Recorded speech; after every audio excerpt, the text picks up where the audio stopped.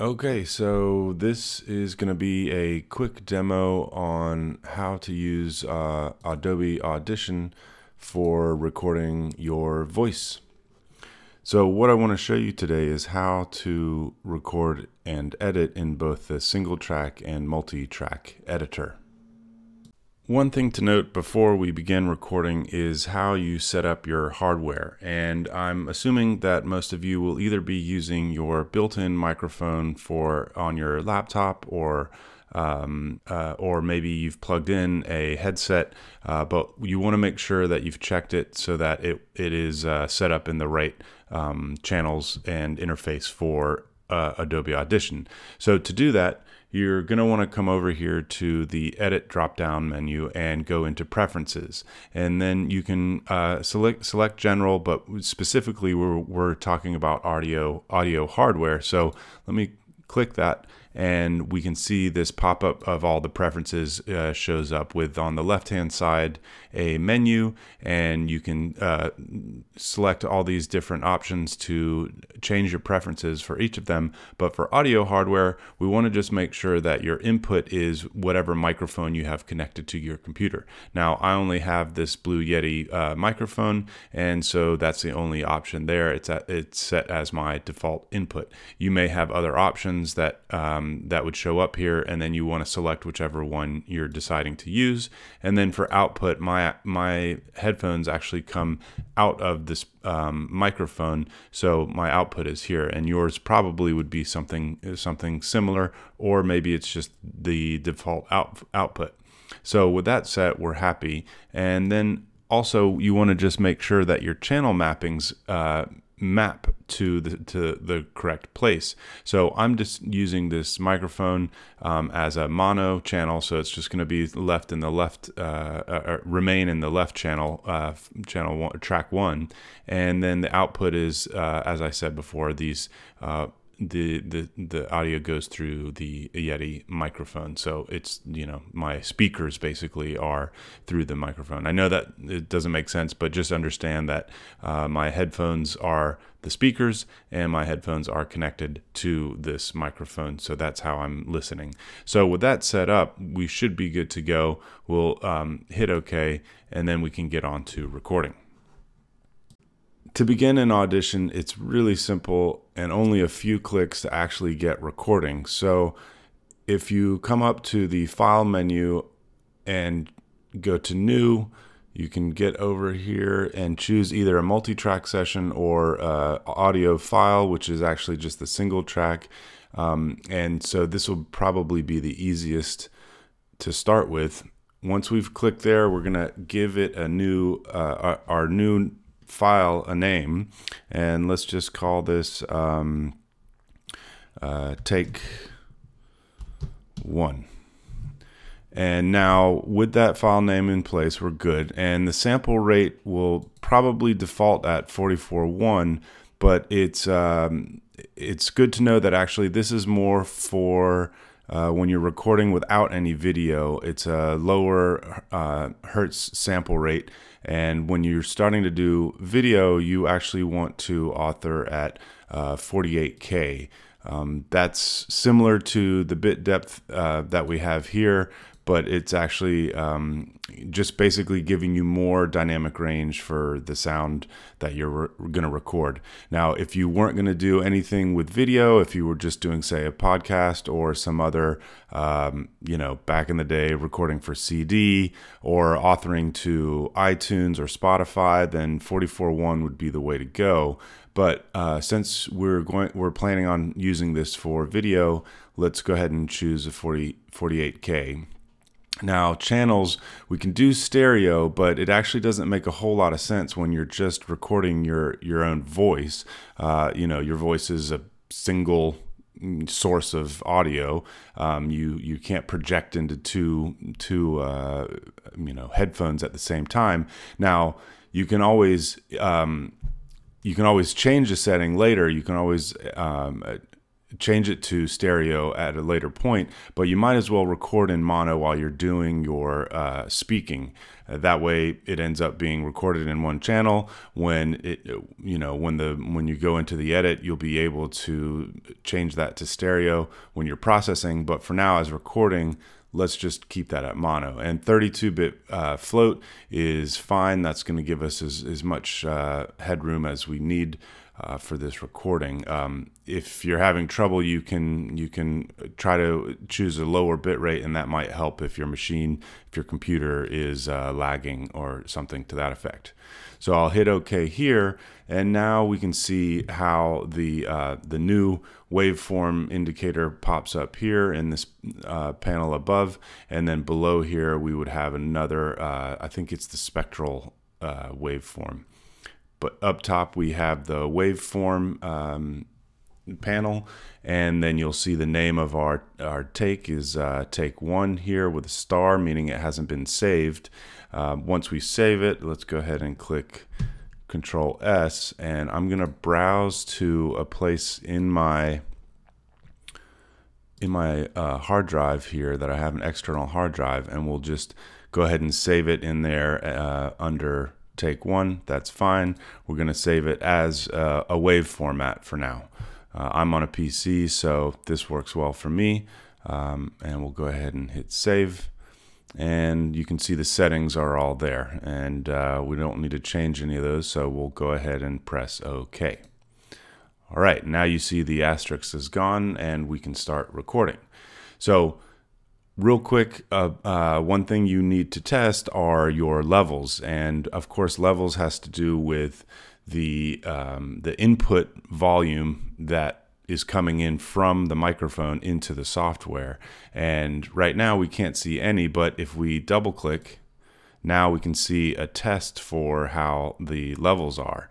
And as you can see, I'm hitting in the yellow range, and usually that's pretty good. Green is obviously go, but we want to get a full range and without clipping, whereas if I get too close, you can see that the red starts popping up a little bit. I'll back up off the microphone again. So I'm pretty happy with the levels the way they are. There's a little peaking and there's a little bit dropping back, but that's okay. We can fix some of that in post. So after I've set this up, I'm ready to record. So let's go ahead and just do a test take. This is a test recording for MAT 120 on how to record your voice in Adobe Audition. So after you've recorded a bit of dialogue or your script or whatever the case may be, your voiceover, you just hit the stop button there, very simple, and then you see that you have your waveform displayed up top. And below it we have a spectral version of that form, and this will go into more detail later if you need to do more editing. Audition has some amazing tools for editing in the spectral waveform there. So what we can see here is that the take is highlighted in white and selected. So it does that by default. If I click off, now I've just clicked once and it's not highlighted any longer. What this allows me to do then is go ahead and click and drag, and I can select a part of the take that I want to listen back to. So here I'll just hit the play button. This is a test recording for, so you can see how the waveform plays through as I hit the play button, and you could hear the playback at that time. So if I wanted to change or test another section, we'll just highlight that section by clicking and dragging with the mouse, and then MAT 120 on how to record your voice. So I didn't even have to hit stop. So there you go. That's all you need to know in order to record your voice. Step 1 done. Now what we want to do is make sure that we save it again. As you can see, the asterisk here is denoting that it is there are changes that have not been saved, which you will see in many software. So here I'll come back down and I'll just do a save, which normally I would use the hotkeys, but for this purpose I used the drop downs there. So now we have our first recording. One thing I should mention is that how this interface is set up. Obviously that helps you navigate through the application, but if you're used to any of the other Adobe software, you kind of get how they lay things out, and this is no different from the whole Creative Cloud suite. Over here you'll see, similar to Adobe Premiere, that you have your media browser, and here you can select your different folders and different media storage that is connected to your computer. Now when you change tabs, you can get over to some of the effects and other properties that will show information based on the recording that you're working on. Up top here, you'll have your current session and which different takes you've done, and below there's a history. And when you're editing videos, sometimes, or editing audio to video, you'll see a video preview here. Now, across the top in the middle here, we have this timeline which shows the entire take, and if you'll notice, there's actually this gray outline that's around the waveform in this top toolbar navigator, we'll call it. And when you pull the handles in on that navigator, you can see that you're getting closer look at the waveform in the waveform display here and the spectral display below that. And this is good because it's like zooming in on your image if you're doing image editing, and then that way you can choose more specific parts that you might need to edit out or to shift or add some sort of correction or effects to. And all I'm doing here to select that is to left click and drag, and I'm able to select a portion of the waveform. Now another thing is, if I scroll with my scroll wheel, I'm doing that now, as I scroll up I'm zooming in, and as I'm scrolling down it's zooming out. And so basically that, you might be able to do that with your Mac by holding command and scrolling or something to that effect. On the PC you have the 3 buttons, so it makes it a lot easier. Let's see, another thing to discuss is the tools at the bottom here, and I think most of you probably understand that these are your typical controls for playback, pause, skipping backwards, rewinding, fast forwarding, skipping ahead, recording, and then looping your playback here, of course. And then this would skip a selection if you wanted to, if you had selections made. Here you can use the buttons at the bottom to do the zooming. And that just is going to change the display of the audio waveform, and you'll see that basically it's changing the scale, but it's not changing the actual waveform amplitude. So by amplitude I mean, here we have the baseline and up to -12 on this clip here. Now if I go to zoom in, you can see -12 has just increased its visual representation. It hasn't actually increased the amplitude of the sound itself. Okay, I hope that makes sense. I don't want to get too nerded out here with that stuff, but this is a way for you to kind of get a better sense of what the waveform looks like and what it's doing. Okay, so and then here on the right hand side there would be other tools and plugins that you might be able to use. We don't need it right now. On the bottom we have the levels, which many times people will end up using or placing the levels over to the right, because a lot of sound engineers prefer to see their levels vertical. So now we can kind of see it more like a typical audio program, right? And if you notice, the way that I changed that was just by clicking and dragging. You can usually grab towards the top, and then the panel will be able to dock in whichever place you want to put it. So go ahead and shift things around a little bit, see how you like it. And if you ever need to get back to the workspace that you had before, you can always go back and reset it to a saved layout, or choose one of these layouts that is typically saved in the defaults for Audition. Okay. One other part of the interface that I should make sure to mention is this little floating tool here, which actually is a way for you to control the sound amplitude of your recording. And now remember, if I use my scroll wheel, I can zoom in and we can get a closer look at parts of the waveform. Now I'll select the whole thing just so that we can do this on the entire clip.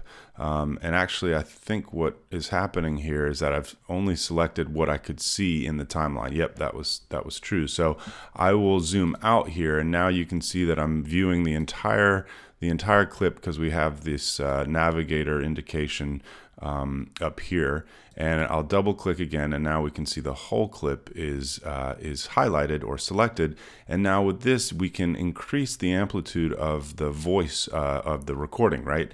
So if you see, I can click and drag over the decibel value here, and as I do that, the waveform increases in amplitude. And now amplitude is the height against this the decibel levels here, right? So if I want to decrease the decibels, I go down and I pull it to the left, and if I pull it to the right, we increase the audio. So this would be helpful if there's a section in your audio that is really quiet or maybe just too loud, and you can sort of generally change the amplitude of the audio by using this little floating tool.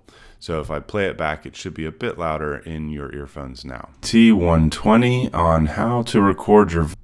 So as you can tell, the audio got louder, and maybe this is a good place to leave it, because then I know I can adjust it in the edit. At least it's a little bit higher. We've used this audio-centric program instead of the video program to do any editing. Although, that being said, a lot of times the video editors these days will do a fine job for basic audio editing like that. So let's go ahead and talk about how we would edit this clip in case we want to trim off parts of the audio that's been recorded. So again, what I'll do is I'll take this selection tool, and as you can see, I guess it's called the time selection tool in Audition, and I'll just highlight by left clicking and dragging this area, which is the lead up to the audio or the speaking that I did. So now that I have it selected, I can just go ahead and press cut here in the drop down in the edit menu, or actually delete might be even better, because we're not going to paste this anywhere, so we can just straight up delete it instead of cutting it. So I'll hit delete, and you can see it disappeared. No more breathing room at the front there, which is okay for us. And let's see about what's at the end here. Audition.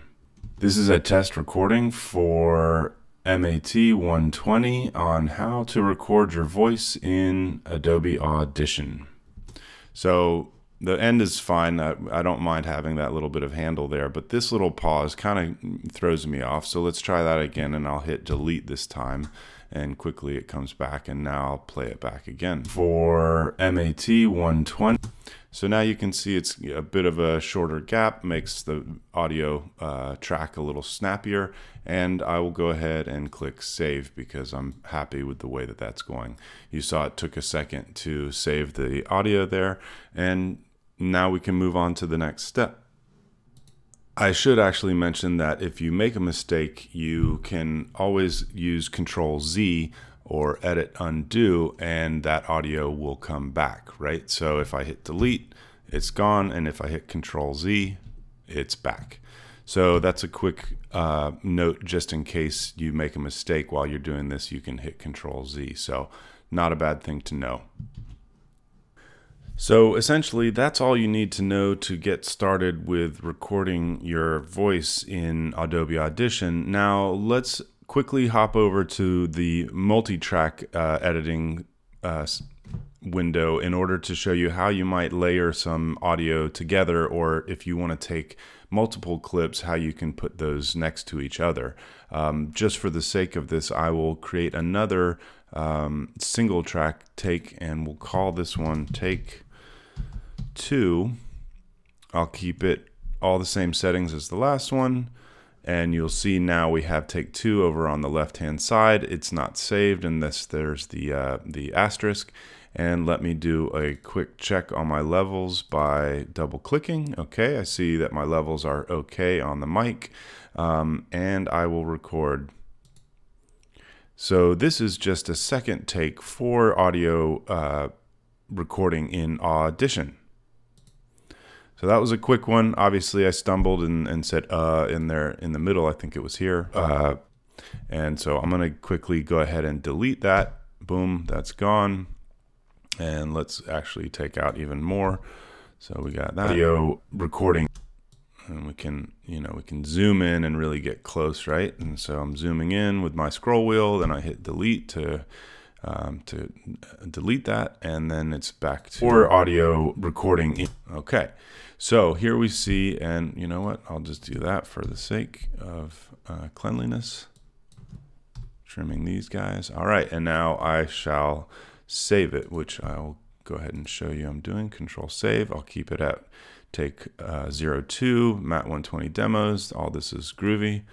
Boom. Okay, now it's saved. Now, what we want to do is hop over into the multi-track editor, and but to do that, it's easy and simple. Just go ahead and click that button. Now it wants to create a new session, and this is sort of your recording session.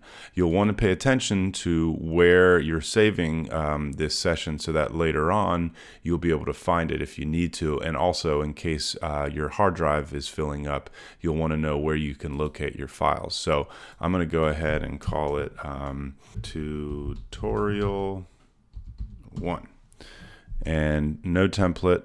Sample rate's the same as the recorded ones. Okay, the master will be stereo, right? So this will be stereo now because we are planning on doing a stereo mix, which will have left and right channels, but you'll see how that goes in the next section. So now you can see that the interface has changed, and what's highlighted is this multi-track tab over here. We can always pop back to see the view the waveform of those single takes that we did, and we can see our session here under tutorial-01.sesx. Okay, so we'll go back into the multi-track editor, and what we have is essentially the same layout, right? Except for now we have multiple tracks laid out here, and you can see their name here with track 1, track 2, track 3, and a bunch of other tools and buttons that we can select. So let's go ahead and click and drag and take our first take and just put it right here at the track 1. Now, what's great about Audition is that it's a lot like any of your video editing software, where you can just simply drag into any track. And as you can see now, we're in track 1 and it's color coded. Now let's go ahead and grab track 2. And now if I put it right underneath, it's probably going to sound terrible, right? So this is a test recording for... So that's one way to create some kind of disconcerting effect by having multiple voices at the same time speaking, and that may be something that you want to try to do. Or if you want to add some effects like echo and so on, that's totally up to you. But for the sake of this, I just wanted to show here's how we can take 2 tracks or 2 clips and put them in this multi-track editor. Again, you have this same scroll bar here that you can zoom in and out of the tracks so that you can get a better sense of what's happening. I should mention that you can click and drag, and that's what we would call scrubbing through the audio if you want to listen to a little bit of a preview as you're moving across the timeline. So let's see what happens now that I've set the 2 tracks up next to each other like this. Oh, here we go. This must be my autosave that popped up because I had not saved this session yet after these changes. So we'll go ahead and click yes. One or more media files used by this multi-track sessions are located outside the session folder. Would you like to copy these media files into the session folder? Now, this is a good pop-up to discuss, because I actually don't want to do this, because I want to keep my audio track saved in that external folder that I showed earlier. Let's see if I can bring that up. Over here. So you should be able to see this. Now, I've recorded these takes in this in this folder, right, on my machine, on my external hard drive. So I don't want to move them into the C drive, which is where this session is being recorded. So I'm going to click no. All right, gang. Well, when I clicked no just then, the software crashed and it booted me out. And so that can happen from time to time. Now, I opened the session back up, or the application back up, and then it brought me right back into this view that we were at before. Now, just quickly, I wanted to show you that I clicked no because I didn't want to add those recordings into my C drive. But what we'll be able to see here, and as I showed you before, here's the external drive, my Seagate backup labeled J, and then we have the two takes there. And if I show this one over here, bump, now you can see on my C drive I have the recorded session here, the tutorial 01, and so it actually didn't copy the takes into this session folder, which is good, because that means I'm maintaining the file structure that I want and managing my hard drive storage. So that was just a quick note for that. Now let's get back to editing this multi-track session. So the next thing that I wanted to show you was that if you actually want to take both clips and put them on one timeline like this, or one track, I should say, this is a way for you to see how you can actually blend clips. And when I click and drag one take on top of the other, you'll see this visual indication of what is like a cross dissolve, essentially. And it's basically, well, in audio it would be called a cross fade, right? So the longer that I overlap them, the more cross fading you will see happening. And that can be useful if you want to make all of it into one track and then lay in sound on another track. Or you can always try to do it by overlapping the clips like we showed you in the beginning of this multi-track editing. But then each individual track will maintain its decibel level, and it will just roll on top of each other instead of actually fading out the one and then fading in the new one, right? So that's sort of the difference of doing that. And I'm just clicking and dragging to change these. Now, if you need to actually edit these files while they're in the multi-track editor here, it's pretty easy. If you want to just trim the ends of it, or trim the change the start time, you can hover your mouse over the edge of it and then click and drag, and you can create your new clip like that.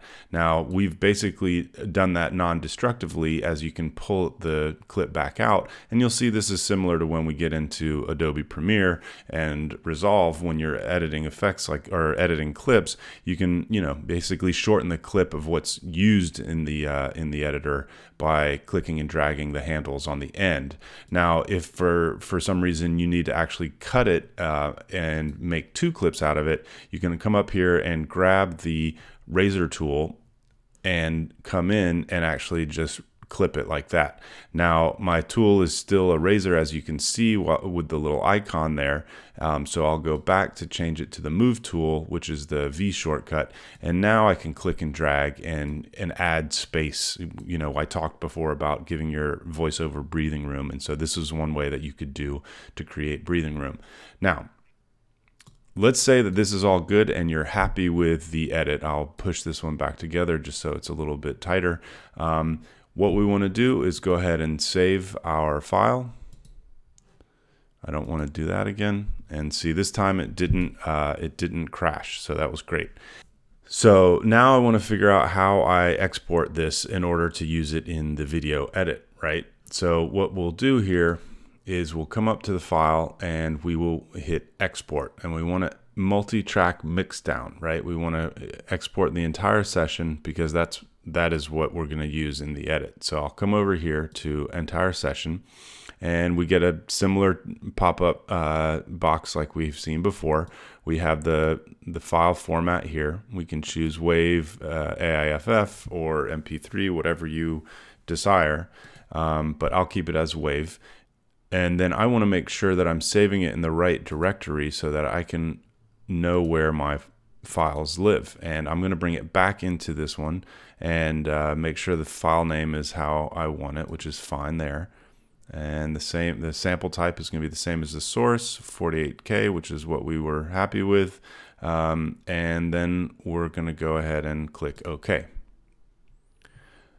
Now that should have saved, and yep, we can see here that we have this tutorial mixdown WAV file. So let's go over to the waveform, and we will just double click this to open it. Okay, and now we should be able to tell that we've got a stereo recording, Adobe Audition.